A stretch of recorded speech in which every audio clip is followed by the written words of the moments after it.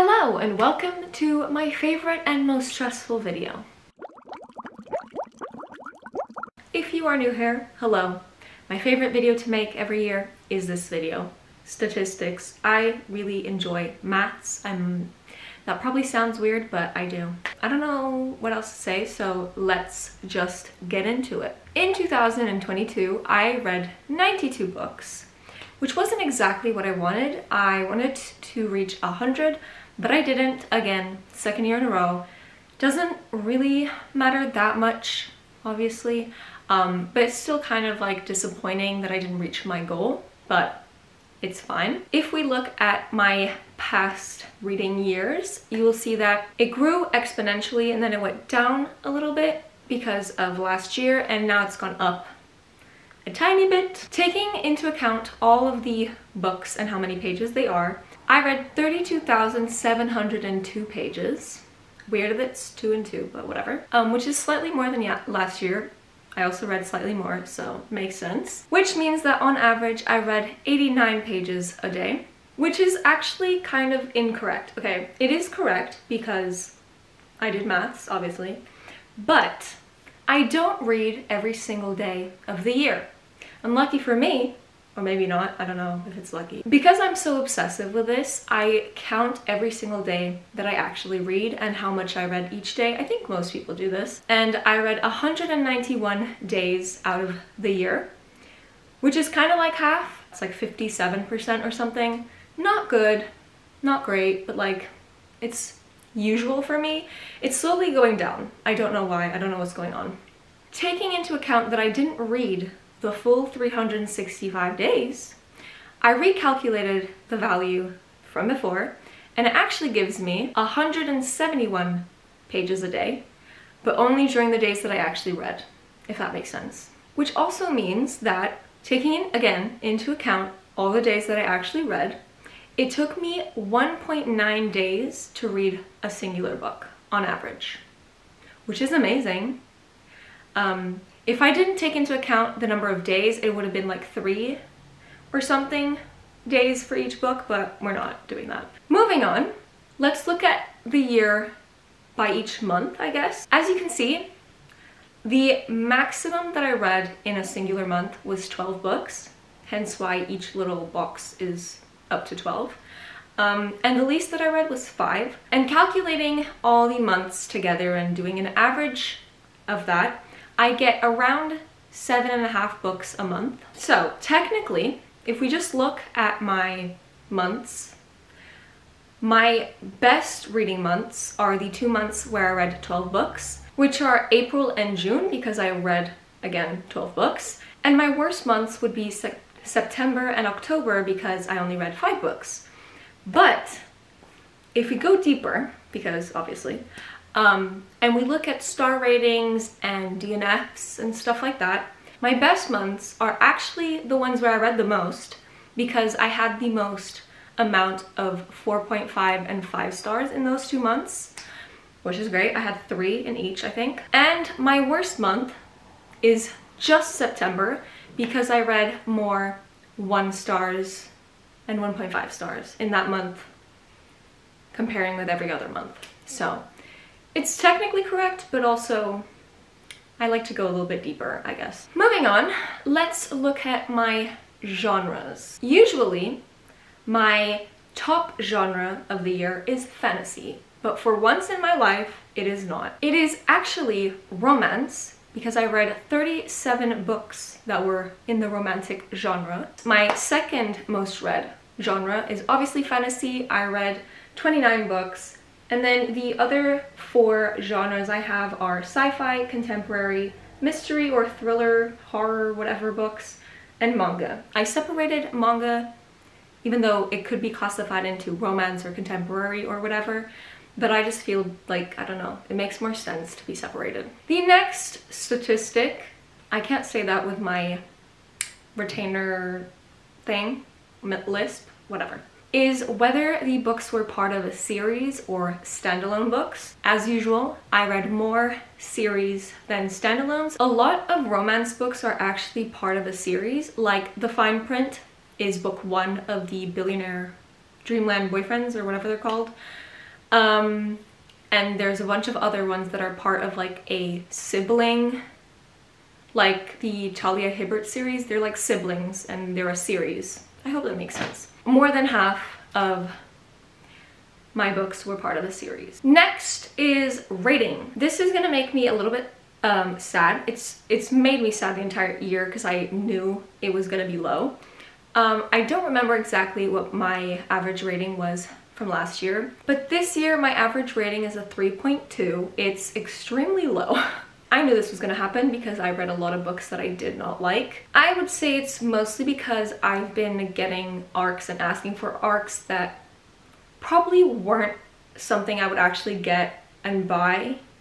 It's just because I can request them and I go overboard. I still do. I need to stop that. That's like a goal for this year. I need to calm down. But let's look at like the distribution of the ratings. I guess that's the word I'm looking for. I still don't know how to say words sometimes. So there are a few 5 stars, a couple low 1s and 1.5s. My most concentrated is 4 stars, surprisingly, but there are a bunch of 3s, 2s, 2.5s, and stuff like that, and not a lot of 5s. I don't even have 10 5 stars. What is going on? I don't know. I don't have a lot of new favorites. I have a couple, but like, I'm kind of sad. Moving on. The next thing we're gonna look at is the target audience of the book, so whether it's middle grade, adult, or YA. I don't differentiate between new adult and adult because I literally don't know the difference. This is gonna be very repetitive, but usually I read more young adult. But, big but, I've been slowly migrating towards more adult books, which is evident in my statistics.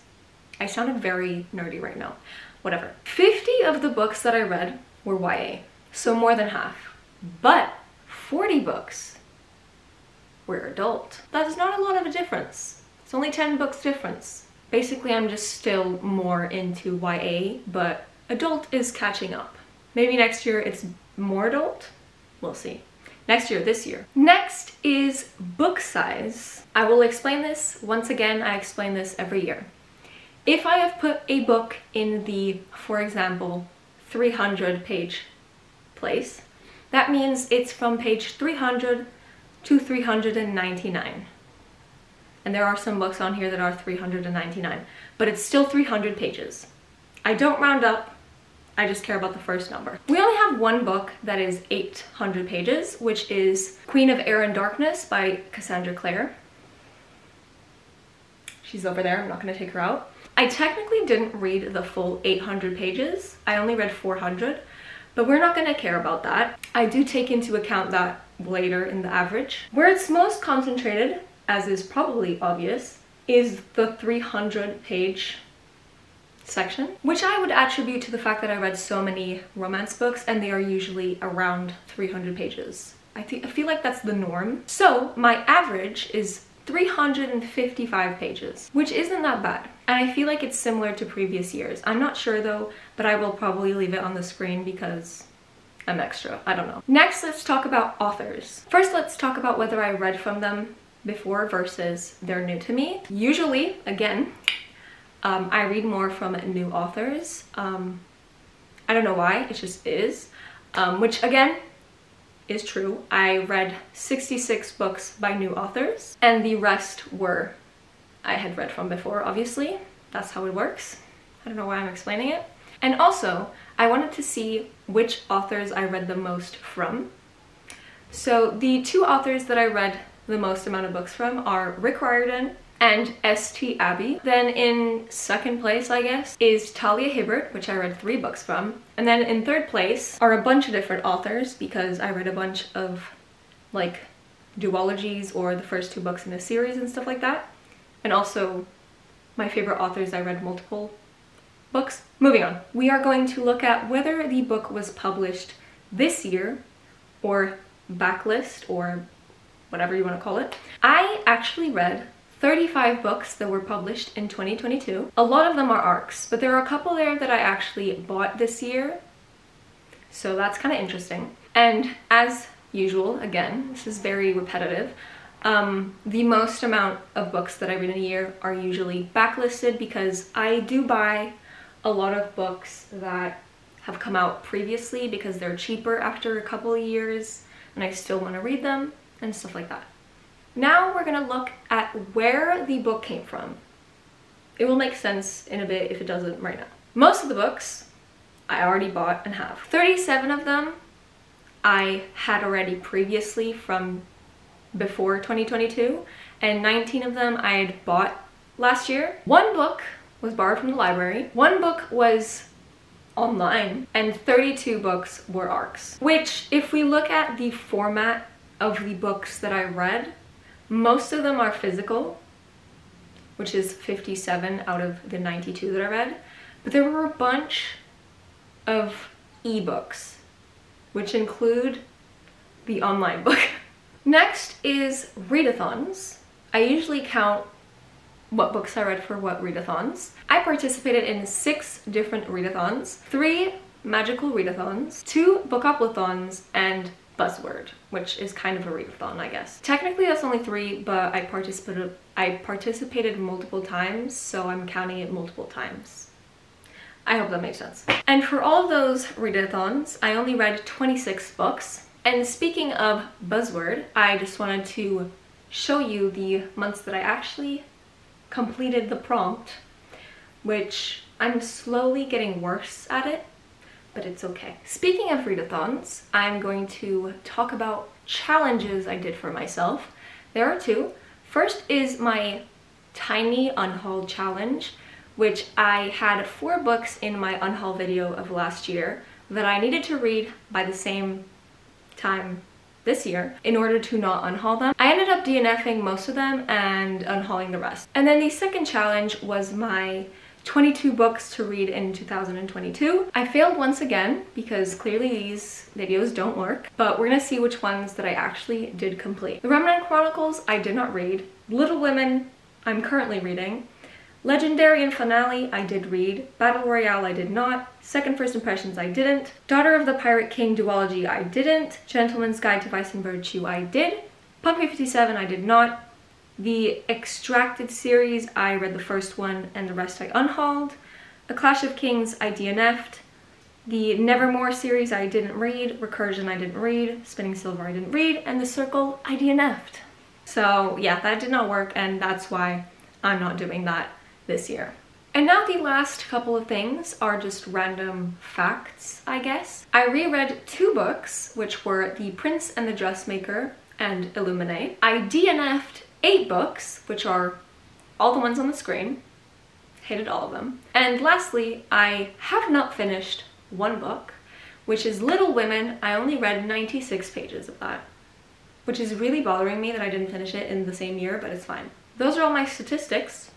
I've slightly modified them from usual, slightly. Very, very little difference. But yeah, I hope you find them interesting. I do. I love statistics. Don't know why that's something that I like, but it just is. If you have a video like this or a post or a blog or whatever, I'm very interested to see that. So if you want, you can leave a link in the comments and I will go look at it because I love statistics. But that is everything for today, and I'll see you in my next word video. Bye!